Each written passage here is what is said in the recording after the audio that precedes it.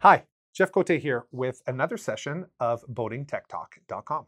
Okay, so we're going to switch gears a little bit, and I know I do a lot about electrical, but I do love electronics as well, actually, marine electronics.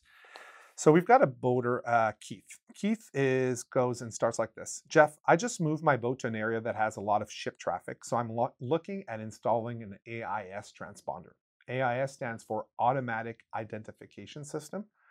I thought about only getting one with receiver only. After watching your videos on AIS, I decided to go with a transponder unit. So AIS, by the way, just pause so it makes sense for people. AIS you can receive AIS information, so you can listen to other ships broadcasting, so that's receiving. And you can also transmit. So some models are transmit and receive, so you can talk about where you are and share the information about your ship and everything, speed on ground, your location, your course on ground, your boat name, boat size, all these sort of information that are associated with your boat. All that information can be shared via AIS.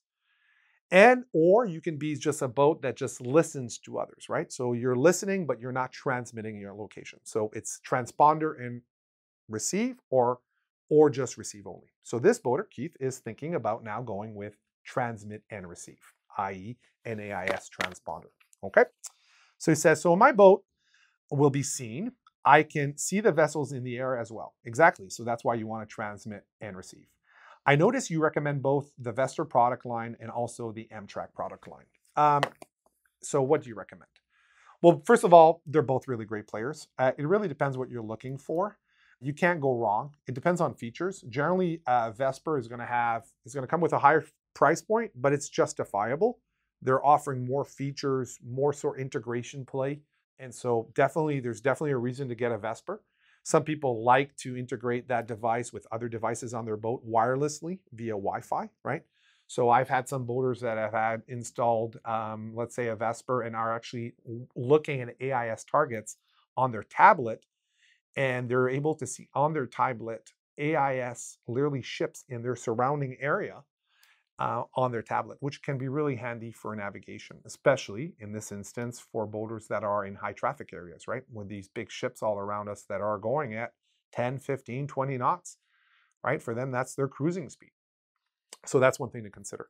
And Em-Trak is also really popular. It's probably less frills, so a little bit budget conscious, but both products, and we've installed, I'd say Vesper near 100, Em-Trak well over 100, hundreds. They're both extremely reliable. And I think it's really interesting sometimes to think about, I get introduced to all these cool products, specifically with AIS. And I think the most important thing with anything that is marine electronics on a boat is not how cool the features are, but does it work and is it reliable? And I can assure you that both the Vesper and the Em-Trak are really reliable products. It really depends on your features. Vesper is going to have more features, higher costs. Em-Trak, less features, lower costs. But both products are awesome and you can't go wrong. And honestly, it's a low-hanging fruit. An AIS transponder and receiver is one of probably my most popular add-ons for a navigation system for any boater. It's a safety conscious thing, and you're not wasting your money. You're really not. It's all about being safe on the water. So great question, Keith, and thanks for asking. Thank you for watching this PYS video. If you've got further questions, please ask them below or send us an email via the contact forms on our website. Happy to donate my time to share information with you. You can support us in keeping this channel ad-free by purchasing some merchandise on our store or by making a donation on PayPal. And don't forget to subscribe. Thanks again for watching.